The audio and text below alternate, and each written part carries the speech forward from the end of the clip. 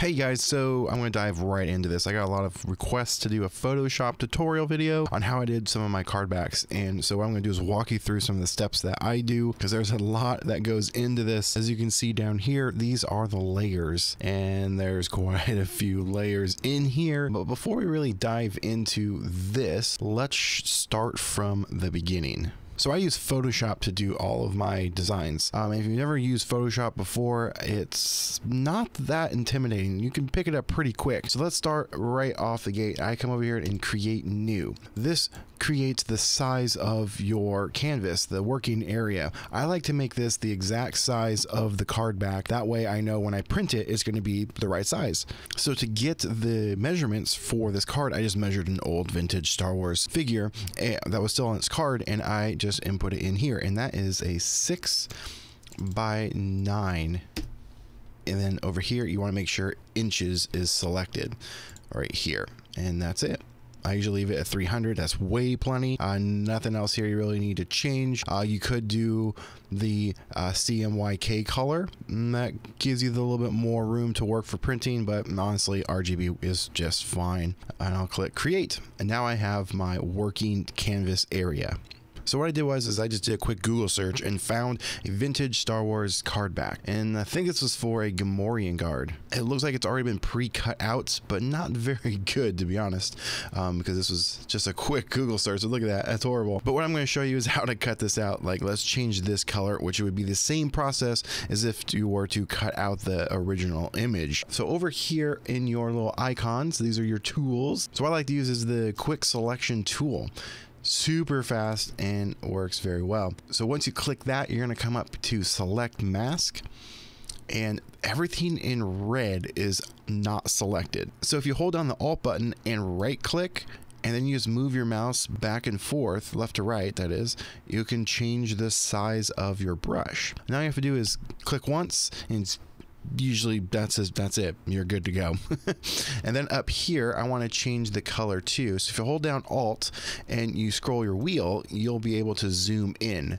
So now I'm doing is holding Alt and right clicking and changing the brush size for this, and now it's selected. But as you can see, the whole picture was selected. So if you hold down Alt again but left click, it will undo that selection. So now I can kind of tap, click in areas. It won't be perfect, but that's okay, because we'll be able to clean that up in just a minute. So that's looking pretty good. Now I'm going to release the Alt button and now try and select that again right there. It's not working out, but that's pretty good, at least for this example. All right, so now we have these two colors selected. Now come down to the bottom and select OK. So now we have a selection. We don't want this lime green color. Now on my keyboard, I'm going to press the delete button, and now the green is gone. Now I'm going to right click and hit deselect, and now we have a cut out image. And it's the same process for cutting out the image of the original card. As you can see, it's on a background layer. So if I were to hide that background layer, look at that. Now these little checkered pattern means negative space. There's nothing there. It's alpha channel. So if I were to save this as a PNG, I could then reuse this again and again with different images. Let me show you what I'm talking about. All right, so I just dragged in an image I found off Google. This is the Mando from The Mandalorian, but as you can see, it's not fitting underneath it. So all you gotta do is come over to your layers area down here and click it, hold it, and drag it below the card, and now it's behind it. So now I can reposition this however I want. This image might not have been the best one. It doesn't really fit too well, but you get the idea. Choose a picture that fits in here, and what I would probably do in this instance is flip the image. Yeah, I can get away with it in this situation. There's a better way of doing this, but this is a quick and dirty way. But I would do something like this, and that looks pretty good right there. Maybe that's pretty good. There we go. So now I have a picture for this. Obviously this isn't from Return of the Jedi, so why don't we get rid of that next? So over here in your layers area, click on the card back. Also a quick tip for you guys, name your layers. It definitely helps. So double click on the text, and I'm going to type in card back. There we go. Because once you start adding layers, it can get confusing. So there we go. We have our card back selected, and now we're going to zoom in, hold Alt, scroll your mouse wheel, zoom in on the area. And over here on the left side, we're going to use the rectangular marquee tool. Click that, click and drag. Now that area is selected. Anything outside of this is not affected by anything that I do. So in this case, it's going to be super easy to get rid of this text. All I'm going to do is select a brush tool, and then over here on the color picker, select the image color. See the little dropper once you leave over here? Because this black could be different than the black. See, it's slightly different. So now I'm going to hit OK, and now I'm just going to change my brush size, and now I'm going to brush away the text. Look at that. Text gone. Look at that. Now I can put in whatever I want, like the logo for Mandalorian. All right, so here is the logo. I just pulled it offline, and now I'm going to drop it in.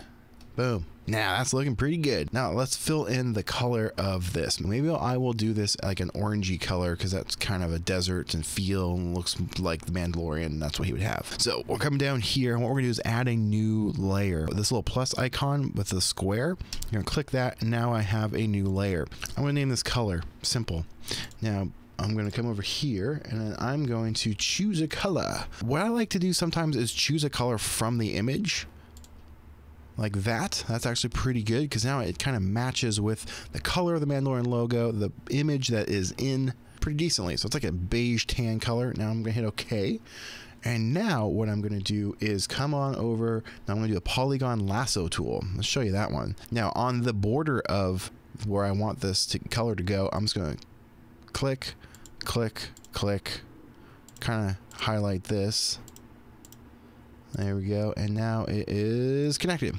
So now that we have this selected, we can right click, come down to fill, and what we're going to do is click the contents box and choose color. Now we're going to choose the color we just chose, or you can eyedrop the same image, but for the sake of this, I'm going to eyedrop that color, hit OK, boom. Now we have that, but look how nasty that looks. Remember, make sure it's below the card. Look at that. What? It's crazy, right? So now we're going to do the same thing with the one up here. So we're going to choose a new layer, and now there it is. Right click, fill, and it should actually be the same color. Look at that, as last time. And now we have an almost completed card back. How simple and fast that is. Wow. So now what we're going to do is put in a text layer. So up here off to the side to the T, that is your text. Now all you have to do is click. Now you have your text. Now I'm going to type in Mando. How about that? Now press V on your keyboard, and that brings back up your selection tool. That brings up your move tool, excuse me. And then here is your text. Too small, and it's also the wrong color. So you can come over here and press type tool, or you can press T on your keyboard, which brings up the text tool. Now you can change the text. So highlight the text by double clicking. Now on the top of your screen, you'll see the text size. Now you can just type it in. You can type in a number, or what you can do is on your keyboard, press the up arrow key and keep pushing it until you find the size you want. That looks fine for now. And then press T again, double click it. We can change the color by tapping the color over here on the top, and let's just go black. Hit OK. There you go. We have text. Obviously, that's not the right text that you were probably going to want to use for this, but that gives you the idea. And that's it. How simple is that? So cool. This template I'm going to include in the description of this video for you to download for free. But what I am also going to do is clean some of this up before I do that. As you can see, this is not a very good template. So what I actually might do is I might give you this one that's already cleaned up and nice and whatever, but there'll be a link in the description for you to grab.